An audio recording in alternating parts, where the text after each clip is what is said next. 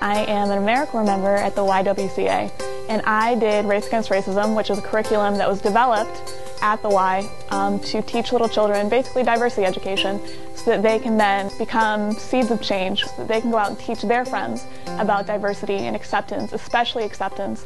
And from a young age, they're getting it, and they're beginning to change not only themselves, but the people around them. They were able to take what we were learning and actually apply it to their lives, and actually realize what they were doing and the impact they were having. Race Against Racism kind of shows us that people are the same inside, but outside they might look different.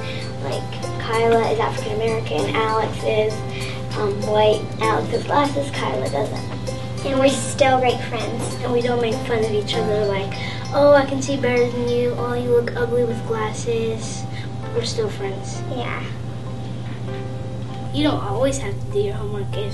Like you should to get it done, so when you go home you can have more time to play and less time to just sit down and do your homework. But if you don't want to, you don't have to. But it is a good idea to do it. Fun, awesome, creative, cool, exciting.